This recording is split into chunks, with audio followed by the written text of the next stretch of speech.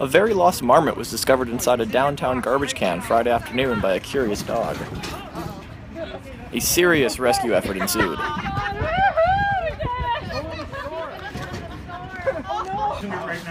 The marmot seemed to have other ideas. Come on, big guy. Hey, Greg, I'm going to move this sign and get that box in there real fast, okay? There.